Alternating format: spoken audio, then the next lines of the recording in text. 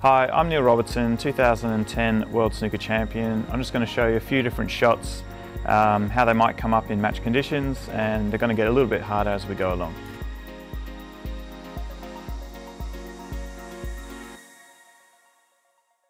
So in this situation here, we've got two reds and the black on a spot. The black is covered into this pocket here from the red, and we have a slight angle on the red, and the easiest way to play this for a position on the black would be to run it through off two cushions, but we can't do that in this situation. So I'm going to show you how to play it with a lot of backspin to draw the white ball back on and off the cushion for the black in the same pocket. So hit quite low on the white, touch the left hand side.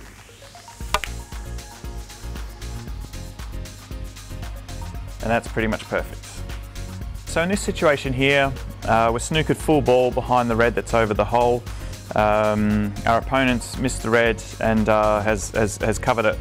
So there's no other reds available, so the only option here is to maybe come off a cushion, hit the red, or to play the swerve shot. And the best option here is probably to play the swerve because you've got better control over the cue ball.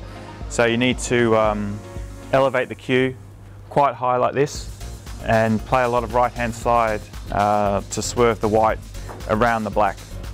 So we're going to have a go at this here. So you need to elevate the cue very high, a lot of right hand side.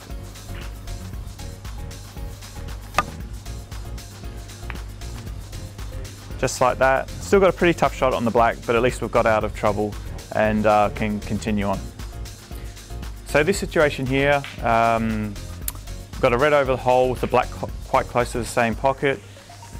Gaining position on another ball apart from the black is pretty tricky here because we'll have to pot the red very thin, find a small gap to come back down this end of the table for the blue or one of the bulk colours. So probably a shot to play is like a banana shot where we play it with a lot of topspin and a little bit of left hand side to arc the cue ball around the black, and then we can start with trying to make a really big break. So I'll get down and play this shot here. So play it with a lot of topspin, a little bit of left hand side, and hopefully arc the white around the black.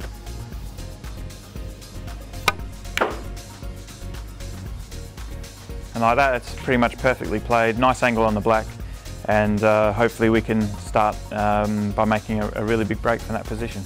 So hopefully with these shots that I've shown you, it's given you a good insight into how professionals play certain shots, and more importantly, hopefully it can help you win an extra few frames off your mates.